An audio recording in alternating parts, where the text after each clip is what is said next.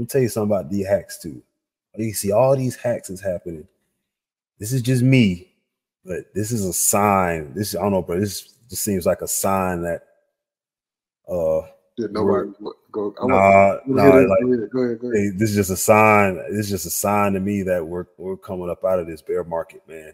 This is a sign. All these hacks happen. That's why I am a little weary. I do see this. I do see this stuff happening. So you're saying that the accounts getting hacked are a sign that crypto is about to come out of a bear market. Yeah, man. I think so, bro. I think so, because I think we're coming to the end of the accumulation phase soon, and I think it's a lot of bullshit that happens.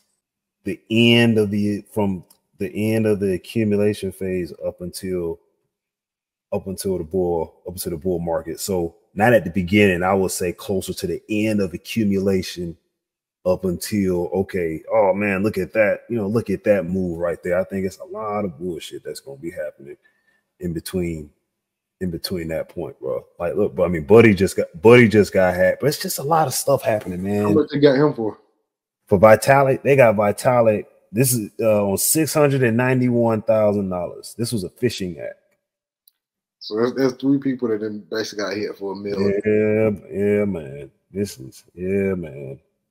I ain't gonna lie to you though, bro. This isn't a good thing this isn't a good look for cryptocurrency, man. But like I said, this is it's just the user experience, man, is where crypto has to get better at. But I think it will over time, which is why I still think we're early, bro. I still think we're early. So over time, I believe that problem is going to get solved.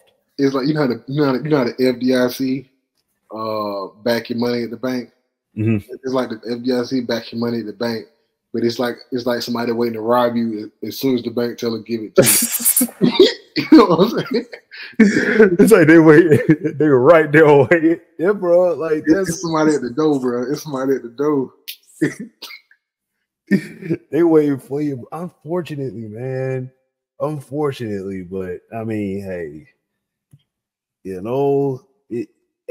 bro, those are some of the chances that you take when you when you take your money off of the exchange, man. This is gonna push a lot of crypto investors into ETFs if they get approved. Yeah. I don't know, bro. I still like the original asset though. I'm just saying a lot of people who fear or don't know that much about this. They probably will. Yeah, they probably will. So Vitalik was hacked on a phishing scam.